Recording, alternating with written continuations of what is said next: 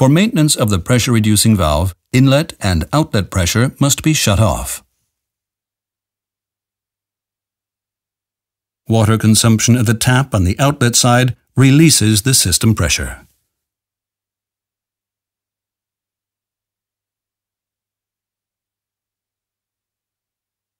The spring bonnet can be removed after the removal of the locking nut and unscrewing the spindle completely, counterclockwise.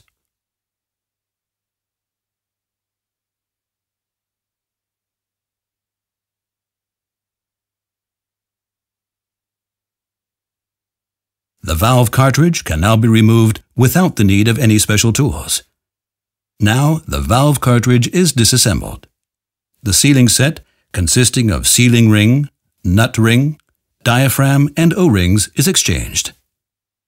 Reassembly is a reverse of the previous actions. The valve cartridge is replaced into its housing. Afterwards, the spring and the spring bonnet are mounted on the housing.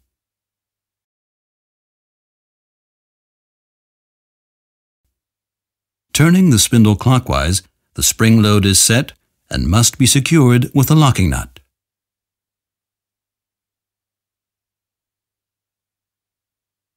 The tap on the outlet side is closed and the inlet and outlet shut-off opened. The pressure-reducing valve is now ready for operation. The outlet pressure can be set again.